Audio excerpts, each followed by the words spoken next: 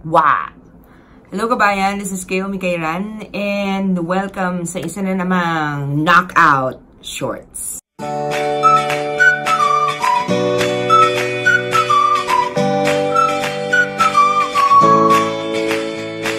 Today, meron tayong Japanese sweets.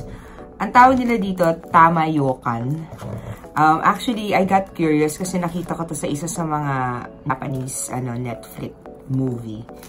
Una, akala ko parang grapes or malalaking cherry or parang siyang peach or something. Plum. Ganon. Pero, hindi siya fruit. So, let's check it out.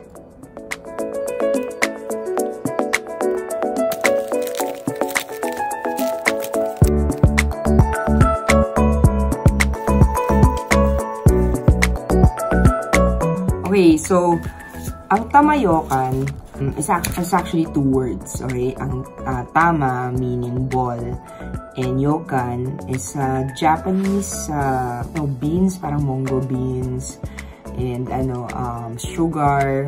So, yun. It's actually interesting na parang balloon, ganyan. And, siyang lastiko.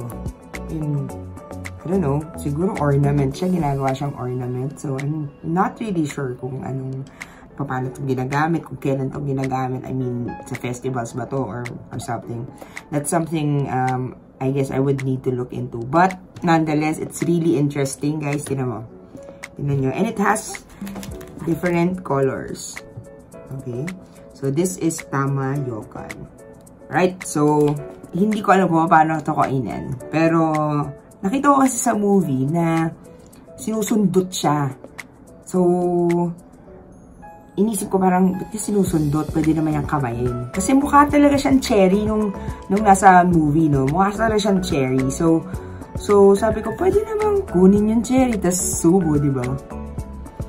Pero ang ginawa niya, kinuha niya, tapos sinundot, tas kinain parang fishball, alam mo yun? So parang, sabi ko, ganun niya kinakain yun. Kaya pala siya tinutusok, okay, is because, I guess, para matanggal yung, niya, yung casing niya, It's actually exciting. Alright, so here goes. Here's the first one. I don't know ano yung magiging lasa niya, but I'm guessing, it's parang angko. Angko is like, yung mungo beans, yung nasa loob ng hopya. Yun. Okay? Tapos, manamis-namis. Yun yung guess ko kung ano yung lasa nito. So, let's do this.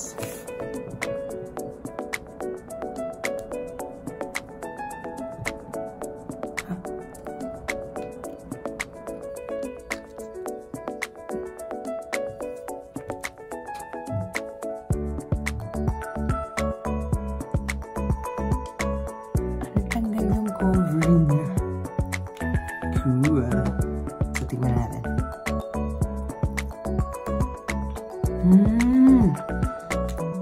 Yun nga yung lasa. Tamis. Para siyang filling ng hopya. Yung loob, yung gitna. Pero hindi siya hindi siya mag-grainy. Ano siya, parang jelly.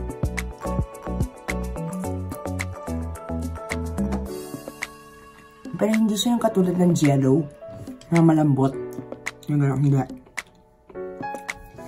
Firm siya. Starchy.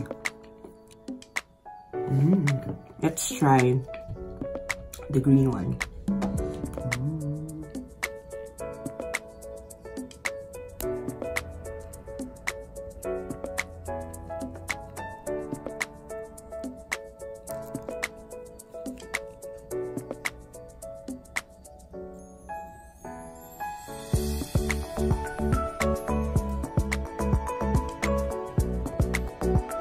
Okay, so ito naman yung green.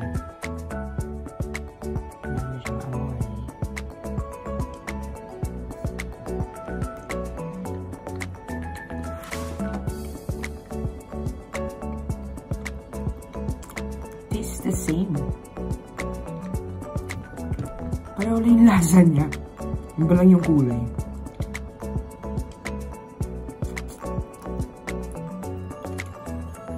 Okay. So, I'm guessing, ito, ganun din yung magiging lasa niya. So, ito, hindi ko to kakainin. Kayo naman yung kumain. And let me know kung ano yung lasa niya in your comments. Okay? So, thank you so much guys for watching. Thank you so much for joining me here in Japino for another knockout short. And follow me and subscribe in my YouTube channel, The Knockout Life. And I'll see you there. Thanks guys. Bye!